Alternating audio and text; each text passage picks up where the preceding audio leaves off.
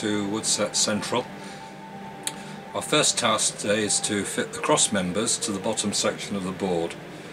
I've already set this up with some clamps. We'll show you this now. So once again I've set this up with my level, and what I'm going for here is to get the bubble of the level absolutely in the centre. If I just pan round a little, you can see we have that set there nicely with the bubble in the middle of the track. So that's now level and aligned with the cross members that I put in place in part 1 of the video. So that's the first cross member in place, and we have it nice and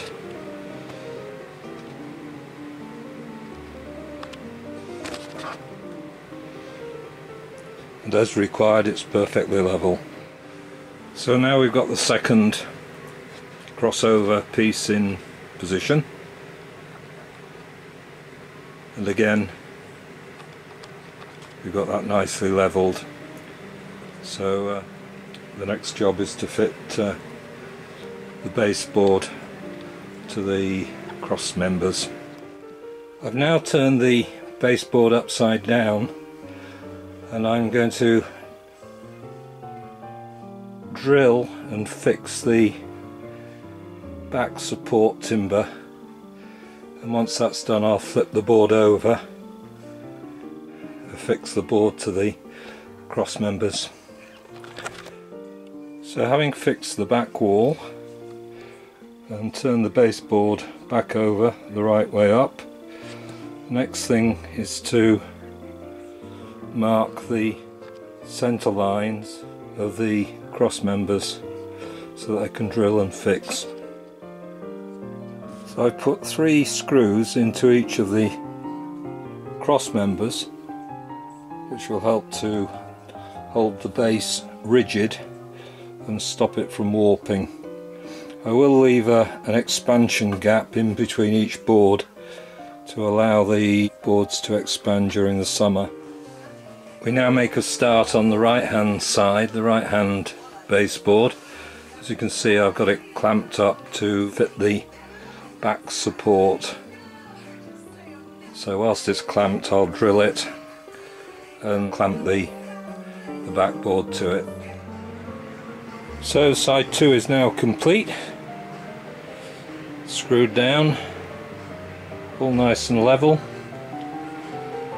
So tomorrow we'll crack on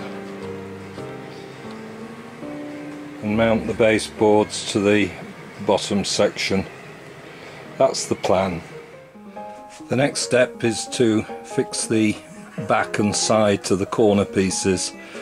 So I have one of the corner pieces clamped to the bench ready for drilling, and then I will screw it down. So that's the back piece fitted and screwed down. I now fit the side piece which goes up against the wall, you can see. So now I've clamped up the side piece ready for drilling and fixing.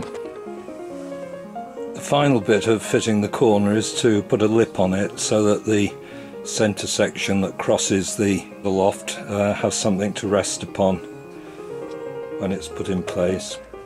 So that completes the corner piece. So I now move on and do the corner piece on the opposite side. So I've clamped the corner board up with the piece that runs along the back of it, ready for drilling and screwing. So as you can see, I've completed the other corner piece and fixed that into place. I've cut the baseboard for the cross panel. I can't fix it yet because I need to buy some more timber to make the supports for the underside. If I don't support it, it will bow, and that would obviously spoil the overall effect. So it's down to my local supplier tomorrow. Hopefully we'll get the job done when we get back.